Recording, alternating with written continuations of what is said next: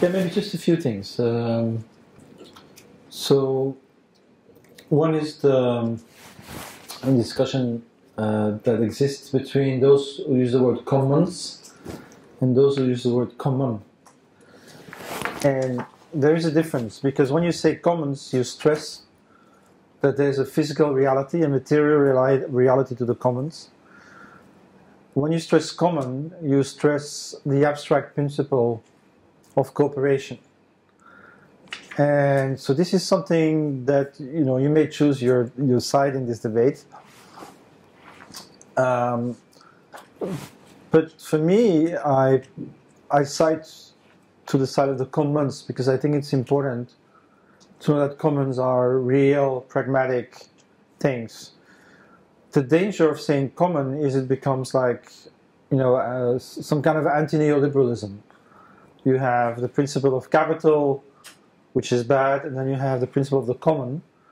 And so I feel that there's a certain danger to it, because it either requires some kind of conversion, like, you know, you have to completely give up basically your life, and, you know, so for me it has this kind of religious and almost Gnostic undertone of, you know, so the commons is pure, and so, but of course, you know, people make their choices. But I have this discussion, for example, within the Common Strategies group with Silke all the time, where, you know, she stresses the use of the word common, the need for purity, and I stress much more the idea of being pragmatic, and to say it doesn't matter what you think, and, you know, as long as we can collaborate in the commons, we can abstract from our difference because we share common love, right, for this object that we're making.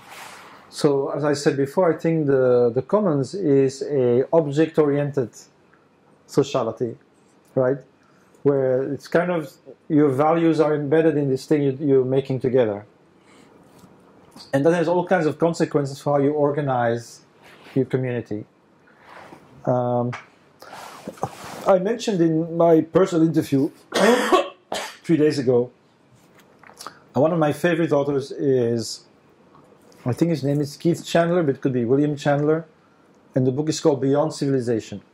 I just want to give you a little evolutionary theory that he brings forward. I like Quadrant and I like evolutionary theory, so for me these kinds of ideas make sense.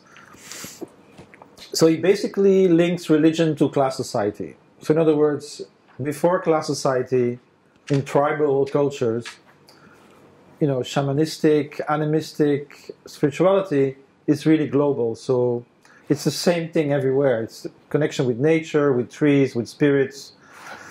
But once you have class society, he says that's when you have tragedy. Suddenly you're not living anymore with your uncles and aunts, but you're living as a slave, as a serf, as a, you know, you have to go in the Roman legions and die for the emperor. So life becomes tragic. And he says that's when religion, organized religion, emerges to give sense to the suffering in a class society. And he also said that's when civilization make fundamentally different choices, right? So basically the scheme he uses is between chaos and order. And so he explains Christianity, Judaism and Islam as sociological religions. So there's chaos, you know, and according to the Bible and you know, God creates order into chaos, and that is good. So order is good, chaos is bad. So that's the Western way. And I think I mentioned it, you know, if you're a Christian, you have to be engaged. If you're a Buddhist, you have to say, I'm an engaged Buddhist, right? Because it's not inherent necessarily in the practice. We saw that in Thailand with the AIDS crisis, where most monks believed it was a punishment for bad behavior. It was bad karma, nothing we can do about it. You know, until they had 11% AIDS sufferers in Chiang Mai. And then a small group of Buddhist monks said, no, we have this, you know, we have to do something about it, right? But they had to fight. It wasn't like a given for a monk to be engaged in a worldly pursuit, right? well, of course they can use Buddhist language to do that, but it's not a given. That's what I'm trying to say. So within Buddhism, you have, especially in Thailand, what's his name, Buddhadasa, and so they were actually socialist Buddhists at the time. They were influenced by Marxism and were trying to develop Buddhist theories. And you probably know these people like Apichai Puntasen, which used to be a friend of mine. I haven't seen him for years now, but this is Buddhist economics, right? They're looking back at the writings of early Buddhists to see if that can inspire an alternative economics. So he basically argues that the East is the opposite. In the East, order is illusion, and you have to go to no order, nirvana. And so it's a completely different attitude to life. And I see this a lot in therapy, right? I wasn't feeling too well when I was young, so I went through a phase of doing California-style practices, human potential movement and stuff. And basically what you learn in the West is very consistently, it's to take it in. Like, my emotions are not outside of me. I don't have emotions. I am my emotions. I am my relations. So it's about extending your ego to the other and to nature. And it's very fundamental as a way of thinking. While I used to do quite a bit of meditation in my 20s and 30s, and it's exactly the opposite. Like, I'm not my body. I'm not my emotions, right? So this is, I think, a valuable insight into these differences. And then he says, North is China, yin and yang in balance, the only civilization which honors both chaos and order. And then he uses the Aztecs in the south of his grid. And as an example of a doubly negative approach, because basically the world sucks and our gods suck as well, so we need to give blood every day so that the gods don't kill the world. That's a very, very tragic view of life, right? It's and so of course if you're born into a class civilization, this is what you get. And if that is true, and religion is about class society, is about inequality, that means that once we start talking about equality and civil rights and universal human rights, that we are actually attempting to transcend civilization. So he talks about post-civilization. I really like that approach. Post-civilization is, first of all, when these different traditions start converging and merging. Yeah. So they're no longer separate. So, and this, I'm sure you can see this. You have, in Korea now, the majority of the people are Christian, not Buddhist, right? That's a clear import. And in the West, we do yoga and tantra, and mindfulness is now a really big thing. And mindfulness is a secular adaptation of vipassana. So because we're more atheistic and stuff, so we don't want all the baggage. And mindfulness is basically a filtering out of some of the techniques without all the metaphysical, what some Western would call baggage. Not necessarily the case, but this is how people think about this, right? But so you can see how much mutual influence there is. So I was lucky enough in my 20s and 30s to actually go through these different spiritual paths. I feel that's an important enrichment of my life. And so one of the debates, for example, I'll just briefly mention it, that was very important when I was young. For example, Jung says, you have to stay within your tradition, right? So if you were born in a Christian civilization, you have to work with the material of your Christian civilization. It's debatable. I didn't do it. I actually went to look elsewhere. But I did actually, after I did everything else, I decided later in the mid-30s to say, well, let's go to my own tradition. So I did a lot of, I explored the esoteric tradition, the alchemy and Rosicrucianism and, Masonry. And so I was a Templar. So I did all these weird Western esoteric traditions. I don't know if you use that in Asia, but in the West it's a very strong distinction, the exoteric and the esoteric, right? The exoteric is what you tell the people, and the esoteric is what you tell advanced spiritual people. For example, I read a book, I don't know if it's true, but this monk was saying, karma is just for the masses. Once you are an advanced meditator, we tell you that karma doesn't exist. I don't know if that's true, but that's what, so that's, if it was true, that would be the argument of, you know, esoteric versus exoteric, right? So one of the things, of course, that is happening today is that it's not all in the open. I think this is a very important part of peer-to-peer transparency, holoptism, is that suddenly we have access to everything.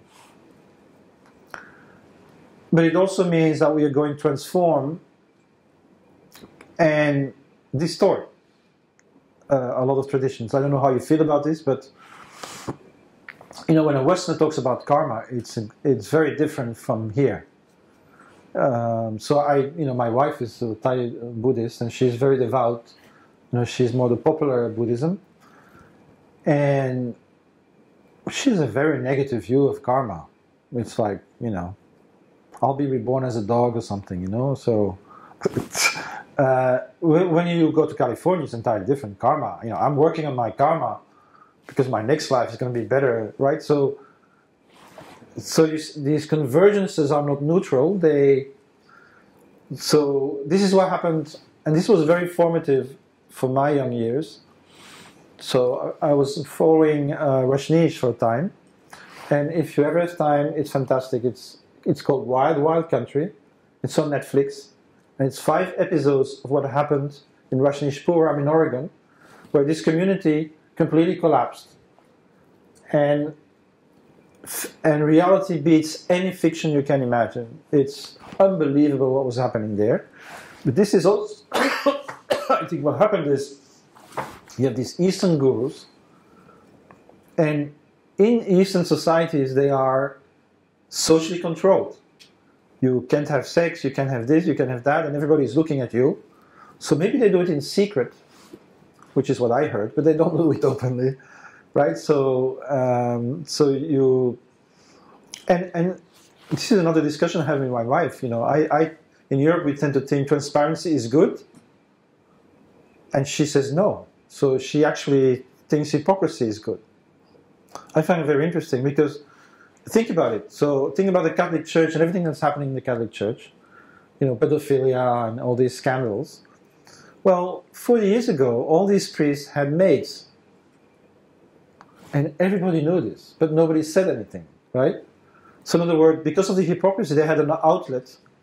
It was accepted that we're human, that, you know, and so once you get a society which judges you on that, you cannot, then you're really forced underground.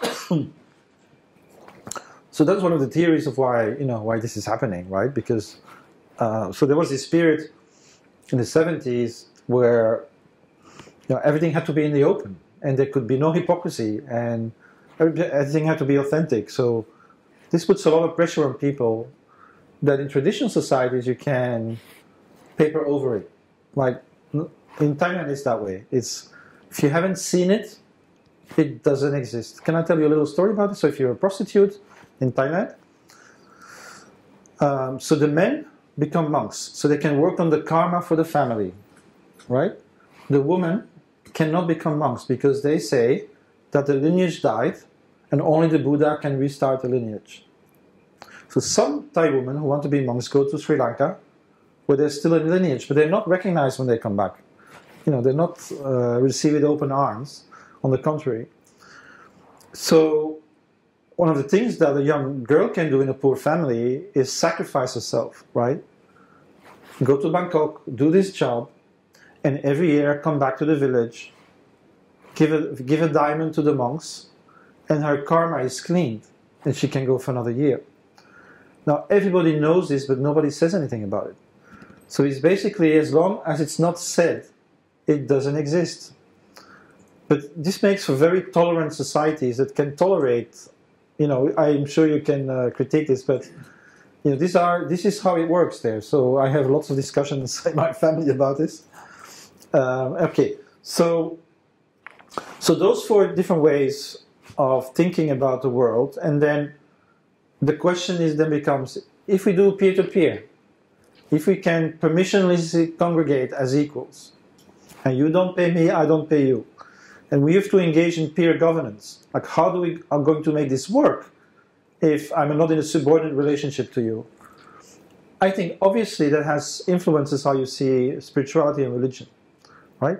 So if you're interested, I think you should look into John Herron, who is in New Zealand, the Pacific Center for Spiritual Inquiry, and then in California, at the California Institute of Integral Studies, near Georgia Ferrer, and they are the founders of something called participatory spirituality. And it's basically about a critique on spiritual hierarchy, right? So their main argument is the following. If you're a Buddhist and you follow one of the schools, you're not free. Because what they will tell you is that this is not the true effect of medication, this is the true effect of medication. And there are like 8 different interpretations of what nirvana is, right? So this is not an open spiritual inquiry. I'm not saying it's bad, but it's very much directed, right? So there's a priori truth that is that if you practice, you will find it. And there's a policing of the boundaries of that truth. So in this vision, you would critique that as being a hierarchical system of thought. So people like Jorge Ferrer, what they say is, so let's have peer-to-peer spiritual circles. Let's give us an injunction. An injunction is, this year, we will work with a Taoist teacher. And we will follow his training, but then after each exercise, we will discuss together what it meant for us. So does that make sense? It's a completely different view of looking at religion, because it's totally open-ended. So it's basically building some kind of collective experience together, and so you do follow the rules, but the next year they might invite a rabbi or a Sufi, or the important thing for these people is to have this open-ended. So they say there are many spiritual shores, right? There's not one mountaintop, which is, the perennial philosophy, right? The perennial philosophy is this idea that all religions are really the same. A lot of people believe this. And if you listen to Chandler, you would say, no, they're not all the same. There's actually different destinations. It's not the same mountaintop, right? But they're fixated. So a peer-to-peer approach could be that there's no pre-established path. And we meditate as equals. We do take experts, right? And that's difficult. It's one of the big challenges in peer-to-peer communities. It's how to mix horizontality and verticality. I'm a big critic of pure horizontalism because it leads to lowest common denominator consensus. Yeah, I've lived in a community like this. There was a malfunctioning toilet. We had meetings every so many weeks. And at the end of the meeting, always some older anarchists would say, but everybody has to care for the toilet, right? And nobody cared. So I lived in 3 communes when I was young, and they all failed about the dishes. So this is horizontality, verticality is a big challenge. And it's also the challenge of organizing a human community so that you can have expertise, right? So this is a big, big challenge. And that includes spiritual expertise, right? So, but I think the difference between before is, so these gurus came from the East, and Western people were very hungry for truth, and they didn't believe anymore in their old religious stories. And for these gurus, they came into Europe, and there was no social control. So you know the stories about Chogyam Trungpa, they all had, several dozens girlfriends, and they had AIDS, and they just kept on going, and so a lot of damage was done in this period. I'm talking about the 70s and 80s, and that was an important shift in Europe. And so now it's much less so. It's much more difficult for a guru to be that way. But when I was young, this was the way. Like, we didn't know. And so there's also a way of looking at spirituality as abundance and scarcity, right? So Bhagwan, Rajneesh would say, I am the way, right? So if you are the way, I'm dependent on you, right? So a lot of spirituality is based on the idea of scarcity, and there's a portal, and the guru is the portal. And as opposed to, you know, you could say we all have wisdom, and let's discover it together. That would be an entirely different way of looking at spirituality in a peer-to-peer way. So I'll just conclude with, this is not really spiritual, but the way that we solve this in the P2P Foundation is that we consider ourselves as a collective organic intellectual. So the idea is that no person, you know, has the truth, but the more light you shed from different perspectives, the more you eliminate the object, right? And it's a big question, because, for example, there are today very few public intellectuals. I don't know if you noticed. They're all old, and they're not being renewed. And it's because probably the internet has a big role to play. And one of the issues is time, right? If you're Marx, you can go for years in the public library, and you know you can write many books. Today, I need a whole day just to monitor events and to communicate with my network and to build. You know, all these things take so much time that even as an intellectual, it's very difficult to build this kind of, you know, generic knowledge, right? So the thing is, of course, if you're in a community, you can start organizing yourself so that there are diverse and complementary visions that together. So that's how we see ourselves, right? We are thinking together. You know, to be honest, I'm still the most important one in the group because I take time to do that, and the others less so. But in principle, this is our idea. So it's about basically, you know, together. So I think it was Thich Nhat Hanh who wrote an article where he said the next Sangha will be a collective. Yeah, and I also wrote an essay that was very similar. You can find it on the internet, where I said the next Buddha will be a collective. So a very similar idea, that not to look at a person with the truth, but to look at communities building the truth together. All right.